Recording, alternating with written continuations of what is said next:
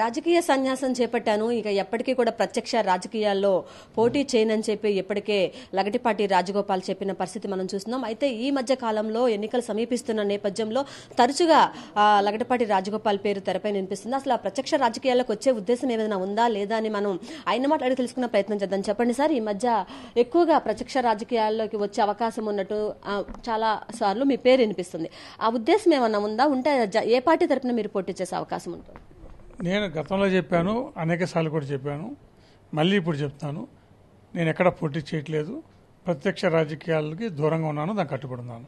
రకరకాల మీడియా కథనాలు వచ్చినాయి, అవి కూడా వాస్తవం కాదు. అంటే ఇప్పుడు చూసుకున్నట్లయితే టీడీపీ, వైసీపీ, ఇటు జనసేన, ఇటు వామపక్షాలు, ఇటు కాంగ్రెస్, రెండింటి మధ్య పోటీ ఏ విధంగా ఉంటుందని మీరు భావిస్తున్నారు? అదే ఇప్పుడే జస్ట్ ఎలక్షన్ షెడ్యూల్ డిసైడ్ అయింది. క్యాండిడేట్స్ ఇప్పుడే డిక్లేర్ చేసే పొజిషన్కి వచ్చేది. ఆల్మోస్ట్ చాలా పార్టీలు సెలెక్ట్ కూడా అయిపోయినాయి. ఒకసారి క్యాండిడేట్స్ ఫీల్డ్లోకి వెళ్ళినాక సరే ఈ ఒక నెల రోజుల టైం ఉంది. ఈ లోపల పరిస్థితులు ఒక్కొక్క నియోజకవర్గం ఒకలాగా ఉంటుంది. స్టేట్ వైడ్ కూడా అంచనా వేస్తున్నాం. నేను గతంలో చెప్పాను, మళ్ళీ ఇప్పుడు చెప్తాను. ఈసారి ఫలితాలు ఎన్నికల తర్వాత మాత్రమే చెప్తాను. ఇక్కడ మా యొక్క సంస్థ మేము చేసే ఈ యొక్క పరిశీలన సర్వే అంతా కూడా ఎన్నిక అయిన తర్వాత చెప్తాను తప్పించి, ఎందుకంటే ముందు చెప్తే ఏదో ఉద్దేశపూర్వకంగానో ఎవరో చెప్తే చెప్తున్నామనో లేకపోతే ఎవరైనా ప్రభావితం చేయడానికి చెప్తున్నామో అని చెప్పి రకరకాలుగా ఊగనాలు, అలాగే అపోహలు, అలాగే నిందలు వస్తున్నాయి. కాబట్టి నేను మొన్నే చెప్పాను అనమాట, ఎట్టి పరిస్థితుల్లో 2 రాష్ట్రాల్లో తెలంగాణ, ఆంధ్రాలో కూడా ఎన్నిక తర్వాత మాత్రమే మా యొక్క ఎస్టిమేషన్, మా యొక్క సర్వే ఫలితాలను చెప్తాం. అంటే ఒక ప్రధానమైన పార్టీలో మీరు పలానా ప్లేస్ నుంచి కూడా పోటీ చేస్తారని చెప్పి నర్సాపేట నుంచి కూడా పోటీ చేస్తారని వినిపిస్తుంది. దాంట్లో అసలు ఎంతవరకు వాస్తవం ఉంది? వాస్తవం లేదు. ఇంకా నేను పోటీ ఇక్కడ నర్సరావుపేట కదా, ఎక్కడి నుంచి కూడా పోటీ చేయట్లేదు. అలాగే ప్రత్యక్ష రాజకీయాలకు దూరంగా ఉంటారని చెప్పిన దానికి ఇంకా కట్టుబడి ఉన్నాను. అంటే గతంలో చూసుకున్నట్లయితే ప్రధానంగా 1-2 పార్టీల మధ్య పోటీ అనేది ఉండేది. కానీ ఇప్పుడు చూసుకున్నట్లయితే పోటీ చాలా పెరిగిన పరిస్థితి. అంటే ఏ విధంగా ఉంటుందని భావిస్తున్నారు? అదే ఇప్పుడంటే గతంలో ఉన్న పార్టీలకు అదనంగా ఇవాళ జనసేన వచ్చింది. సో గతంలో కమ్యూనిస్టులు విడిగా ఉన్నారు, ఇప్పుడు జనసేన కమ్యూనిస్ట్ కలిసి ఉంటున్నారు. సో అందుకని త్రిముఖ పోటీ ఉంటుందని అందరు భావిస్తున్నారు. కాంగ్రెస్ ఒక పక్క ఉంది, బీజేపీ ఒక పక్క ఉన్న, ప్రధానంగా ఈ 3 పక్షాల పక్కన ఉంటుంది అనుకుంటున్నారు. చూద్దాం ఎలా ఉంటుందో.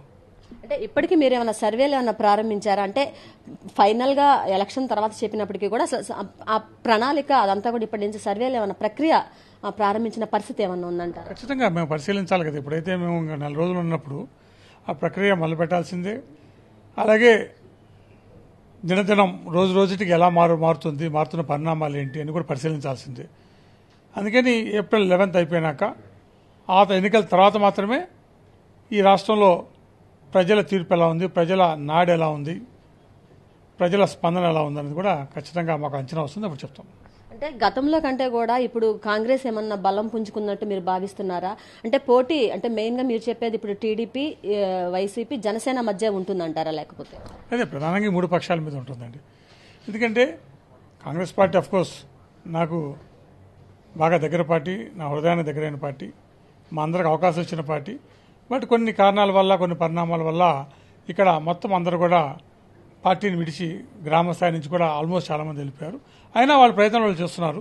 చూద్దాం, గతంలో కంటే ఎన్నిక ఓట్లు ఎక్కువ వస్తాయా, గతంలో కంటే సీట్లు ఎక్కువ వస్తాయని రేపు ఏప్రిల్ 11 మనకు తెలుస్తుంది. బట్ ఏదైనా ప్రధానమైన పోటీ మటుకు ఈ 3 పార్టీల మధ్యన ఉంటుంది. సో అందుకని ఆ 3 పార్టీల్లో ఎవరికైనా సీట్లు వస్తాయి, ఎవరిది గెలుపో మనం 11 ఏప్రిల్ ప్రజలు ఇచ్చే తీర్పుని మనం గమనిద్దాం.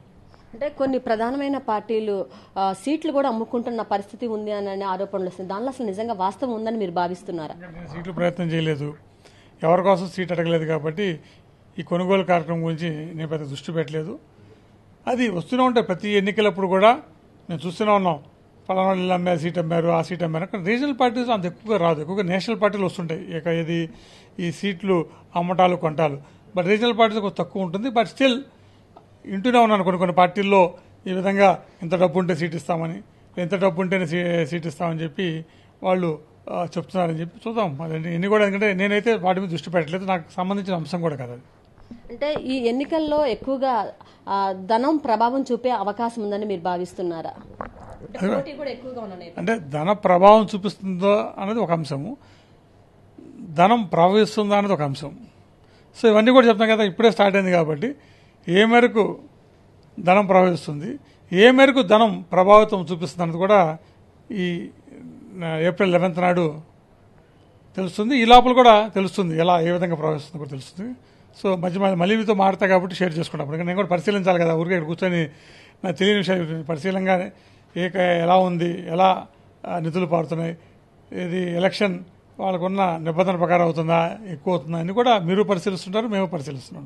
మీరేమో ఎక్కడ నేను పోటీ చేయట్లేదని చెప్తున్నారు, అయినప్పటికీ కూడా ఎందుకు మీరు పలానా ప్లేస్ నుంచి పోటీ చేస్తున్నారనే రూమర్స్ ఎందుకు ఇంత పెద్ద ఎత్తున వస్తున్నాయంట? దీనికి కారణం ఏంటి అసలు? అదే నాకు చెప్తున్నా కదా, ఇది నాకు తెలియని విషయం. అందుకనే మీరు అడిగారు కాబట్టి స్పష్టంగా చెప్పాను. మొన్న ఒక రోజు కూడా 2 రోజుల క్రితం కూడా ఎవరో ఛానల్లో వెళ్తున్నప్పుడు అడిగినప్పుడు వాళ్ళకు చెప్పాను నేను పోటీ చేయట్లేదని. సో నేనైతే ఎవరు అడిగినా కూడా మా శ్రేయాభిలాషులు, నా సన్నిహితులు అందరూ కూడా ఈ 5 ఏళ్లలో ఎప్పుడు కూడా నేను పోటీ చేస్తానని కానీ లేకపోతే ఏదైనా రాజకీయ పార్టీ చేస్తా అని చెప్పి ఎవరికి చెప్పలేదు నేను. సో అందుకని అది కథనాలకి నాకు సంబంధించిన అంశం కాదు. అంటే మీ దృష్టిలో అసలు ఇప్పటి వరకు ఉన్న ఈ సర్వేల ప్రకారం వీటి ప్రకారం చూసుకుంటే ఏ పార్టీ అధికారంలోకి రావచ్చు అని భావిస్తున్నారు? ఏప్రిల్ 11th తర్వాతే చెప్తా అని చెప్పి ఆల్రెడీ చెప్పేశాను, మాట చెప్పాను. నేను మాట కట్టుబడి ఉన్న వ్యక్తిని, ఇంతవరకు నేను ఎప్పుడు మాట తప్పిన వ్యక్తిని కాను. అందుకని ఆ మాట కట్టుబడే ఏప్రిల్ 11th తర్వాత మాత్రమే చెప్తాను. అదే మొత్తానికి చూసుకున్నట్లయితే పోటీ అనేది ఈ ఎన్నికల్లో ఇటు వైసీపీ, టీడీపీ, జనసేన మధ్య ప్రధానంగా ఉంటుందని చెప్పి లగడపాటి రాజగోపాల్ చెప్తున్న పరిస్థితి మనం చూస్తున్నాము. అయితే తను ఇప్పటికే సర్వే ప్రక్రియ అనేది ప్రారంభించినప్పటికీ ఫలితాలు ఏ విధంగా ఉంటాయనేది మాత్రం ఎన్నికలు ముగిశాక మాత్రమే చెప్తానని చెప్తున్నారు. ఇది కూడా పరిస్థితి.